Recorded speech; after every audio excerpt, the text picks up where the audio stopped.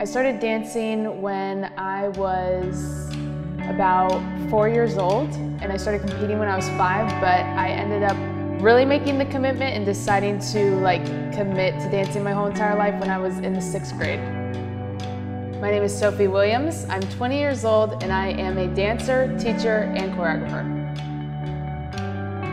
I grew up in the competition field, which is competing. You're just competing all the time, which I think is awesome, and I think that there is so many benefits to healthy competition, but I internalized it and took it to an extreme where I started to compare myself to other people and not appreciate my stylistic approach and my individuality in the dance field, and that caused me to try to morph into these other people that I saw were getting the acknowledgement or the success that I wanted, and it kind of took a piece of myself away because I just wasn't being how I was made as a dancer, because we're all made as dancers differently, and I think that that's so beautiful in the dance communities. No one dances the same, but I didn't see that.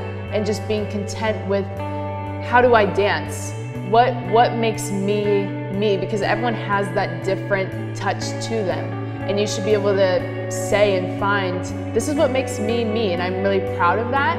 So it was hard to kind of take myself out of that and just appreciating, I'm an artist and this is how I dance and this is how I move people, and I need to appreciate that because it was specifically made for me, and no one else is going to dance the way that I dance.